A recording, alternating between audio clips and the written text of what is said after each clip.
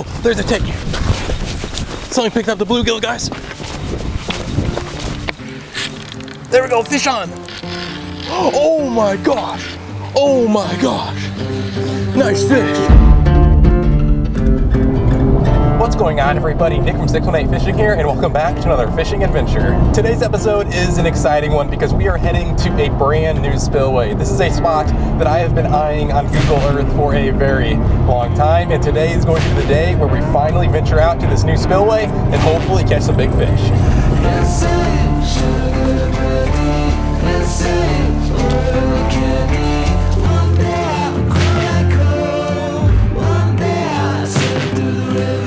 We have just made it to the spillway, and it looks a lot better than what I was expecting. Here's the lake, but there's actually water flowing down into the spillway, and it looks relatively deep, so there's no telling what's living beneath the surface. I cannot wait to get started. On Google Earth, this spot looked nowhere near this deep, so I did not bring much bait. I actually only brought a couple options. I've got some night crawlers, and I brought an interesting bait that I thought might work, that being frozen waffles. So let's go ahead, get started, and see if there's anything living out there beneath the surface. Whenever fishing a new spot, I always like to start by using a night crawler to get a good idea of what's living beneath the surface. Let's go ahead and do just that and toss out this entire night crawler. All right, sling out the night crawler, guys. There we go, fish on.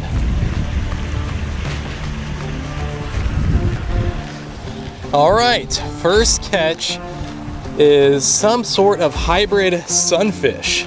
Now, if I was a big fish, I would be feeding on these guys, so let's go ahead and keep this guy for bait. All right, I've got a piece of that sunfish rigged up on my bigger rod. Let's toss it out there.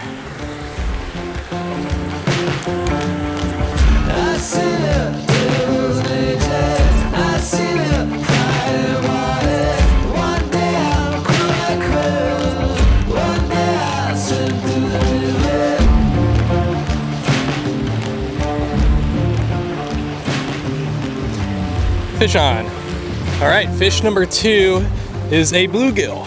There is a seemingly vast population of small sunfish living beneath this spillway, and I was not having much luck with the night crawler, so let's go ahead and try tossing around this lure. Oh, there's a take. Somebody picked up the bluegill, guys.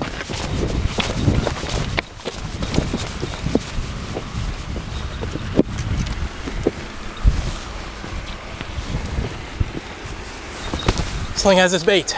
Here we go. Oh, dang.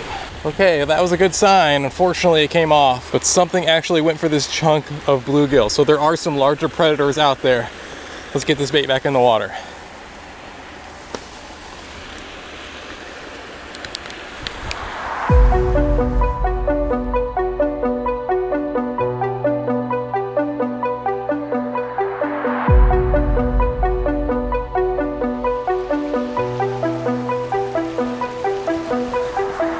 All right, guys, sling picked up the bait. They're swimming off with it. There are a ton of snags, so let's go ahead and go for the hook set. There we go, fish on. Oh my gosh. Oh my gosh. Nice fish. Nice fish.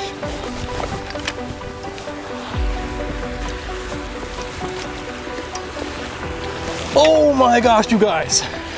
We just caught a monster gar.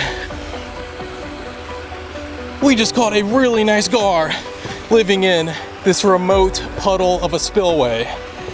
This is crazy. I was not expecting there to be any fish of this size out there. I've had quite a few takes, and I had a feeling that they were gar, so I went ahead, I downsized my hook and went with a gar tactic, and of course, shortly afterwards, we landed this beauty. What an awesome fish. See you later, buddy. Yes.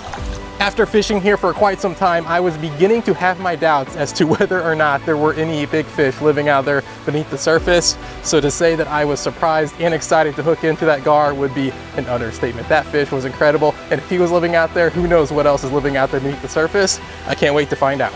Here is how I caught that gar. I'm using a float, and then about 18 inches beneath that float, I've got a small mosquito hook with a little piece of sunfish. Now the mosquito hook is key because gars' mouths consist entirely of bone, making them incredibly difficult to hook, but you have a little bit better luck with using a small hook. So that is how I caught that guy. Let's go ahead and toss it back out there.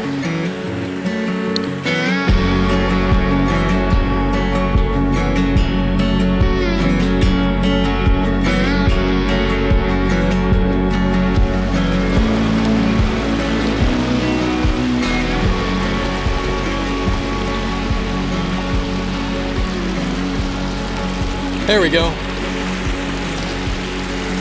Oh wow, you guys. Check out this sunfish I just caught on my ultralight. What a cool looking fish.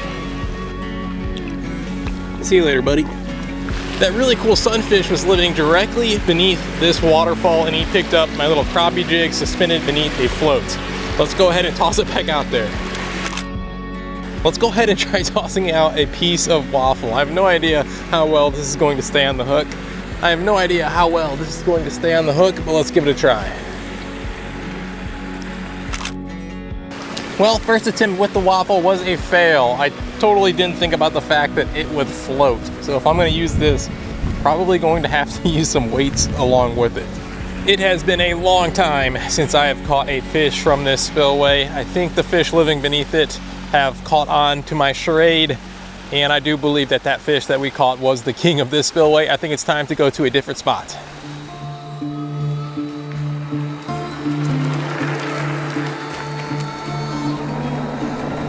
When traveling to a new fishing spot, I always like to have a plan B just in case things don't go great, and that is exactly why I brought this electric bike, because my next fishing spot is a little bit down this bike trail, but hopefully there will be some fish there.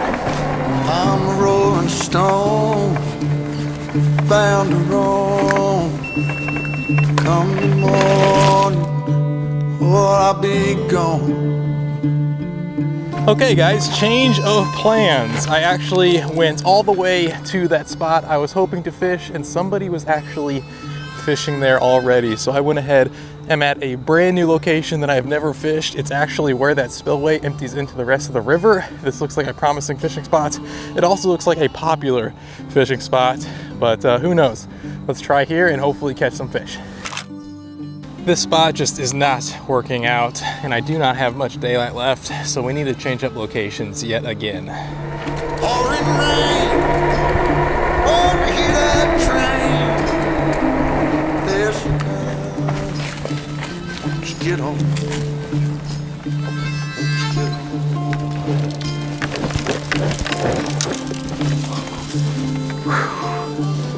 This is the original spot where I was planning on going if that first spillway did not work out.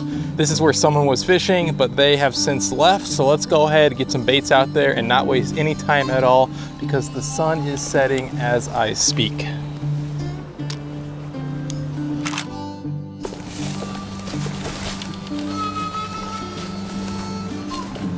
I just moved upstream from that spillway. Let's toss some baits out in this slack water. Watch the trees,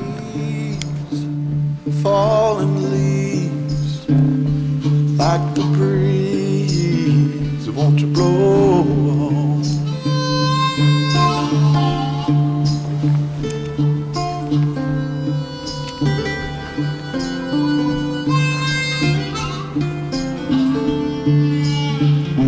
Take a sip on the back. There we go, fish on.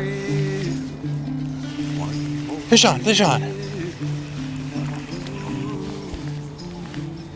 Finally caught another fish. It is nowhere near a monster, but it is a very special species. This is actually a meanmouth. This is a cross between a smallmouth and I believe a spotted bass. Very cool fish. See you later, buddy.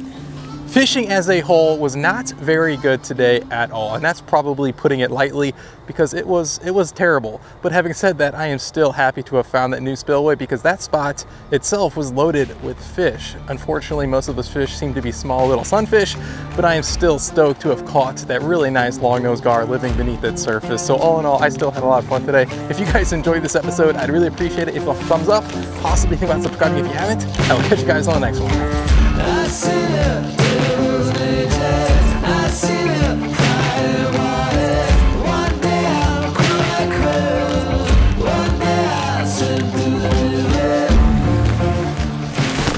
Oh, that was close.